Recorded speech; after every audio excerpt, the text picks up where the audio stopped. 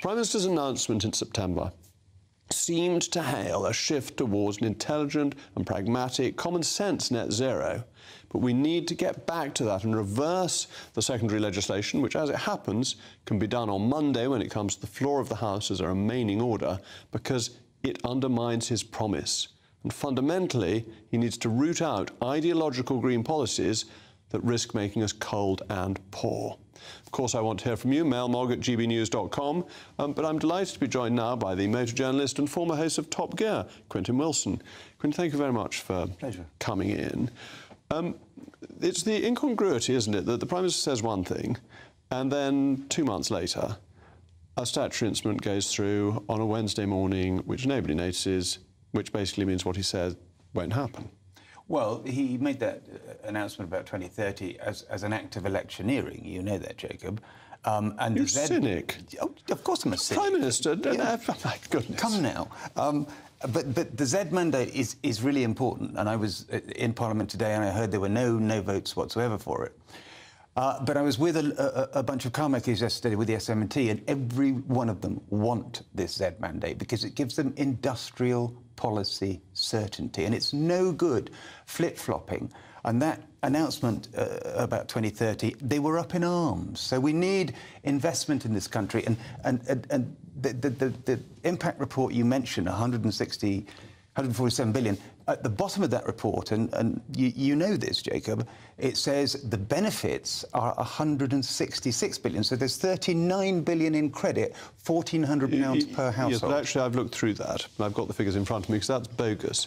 That includes a fuel cost benefit of 34 billion, which is the tax the government charges you. So that's a voluntary thing, and in the economy as a whole is circular, because it remains within the economy.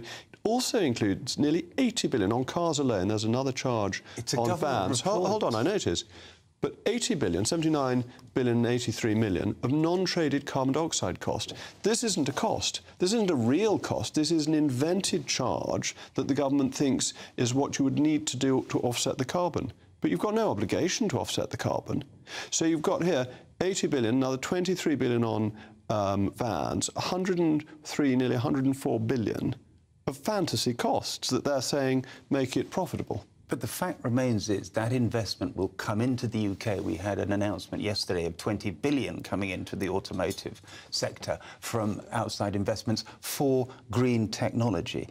And the oil and gas, these are sunset technologies. We need to look to the future, and we need to create renewable, sustainable, cheaper energy for everybody, and not monopolistic regimes who hike the price for their own benefit. The argument I would make is if these electric vehicles are so good, they will win in the marketplace. They don't need the government to regulate and to ban. You see, if you create a false market and you make cars that people want to buy disproportionately expensive, you add £15,000 to their cost, then people will buy less good things, and you create a poor market because you're not allowing the forces of competition to work. But this is the biggest change for 100 years. These things don't happen just by market forces. You need to give them a nudge.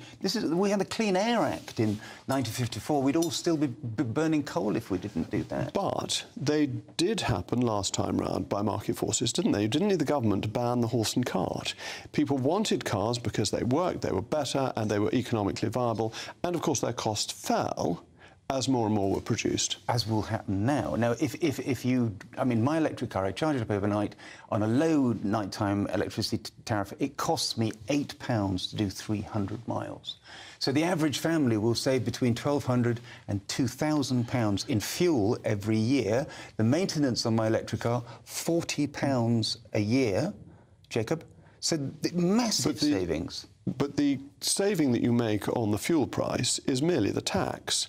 That if you were simply paying the cost of petrol, you could run 300 miles for £8.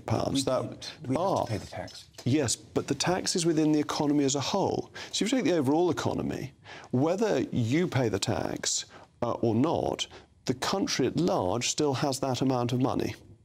and it needs it. I mean, the government's got to get tax from somewhere, and so it will have to get tax simply from somewhere else. So there's no real saving. It's just a shift in where money is raised. But it's a saving for households who will feel the difference. It won't be, because they'll be taxed on something else instead. Well, that's not my fault, is it? No, but that's the point. That's the point.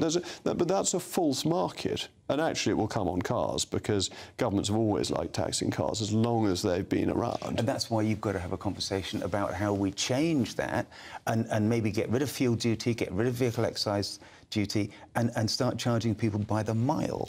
But if you move to by the mile charging, people would stick with their petrol cars. That's why I say let the market decide. Unless you give an incentive for zero-emission cars. But I don't want to give an incentive. No, I want the market to decide rather than bogus charges on my constituents, making them cold and poor and unable to travel. They will be warmer and they will be able to travel further for less.